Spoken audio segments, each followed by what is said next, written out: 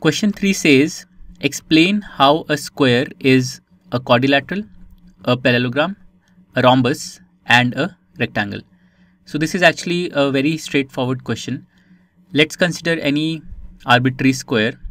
So here I've taken this square ABCD that you see, and let's figure out why this square should be a quadrilateral, a parallelogram, a rhombus and a rectangle. So the fact that a square is a quadrilateral is easy to see. A square is a four-sided polygon, and any four-sided polygon is a quadrilateral. So a square will surely be a quadrilateral. So part 1 was straightforward.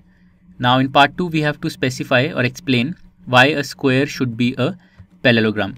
Well, in any square, opposite sides are parallel. So AB will be parallel to DC and AD will be parallel to BC. So in a square, opposite sides are parallel, and this means that the square must also be a parallelogram. So that does part 2. Now in part 3 we have to explain why a square is also a rhombus. So we have shown that a square is a parallelogram. The other thing about a square is that all of its four sides are equal. So AB is equal to BC is equal to CD is equal to DA.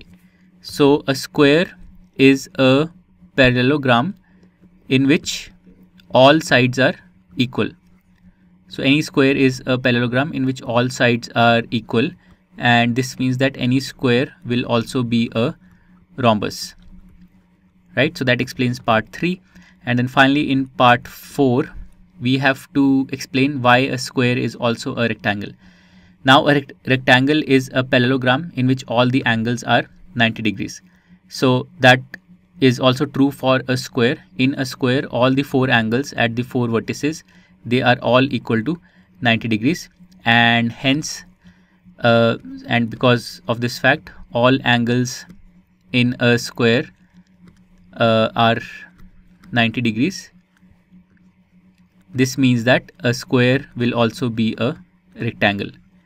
So a square is a quadrilateral, it is a parallelogram, it is a rhombus, and it is also a rectangle. And that completes question number 3. To learn more about how QMath can help you crack school and board exams, explore QMath Leap, a live online classroom program run by highly experienced and committed teachers.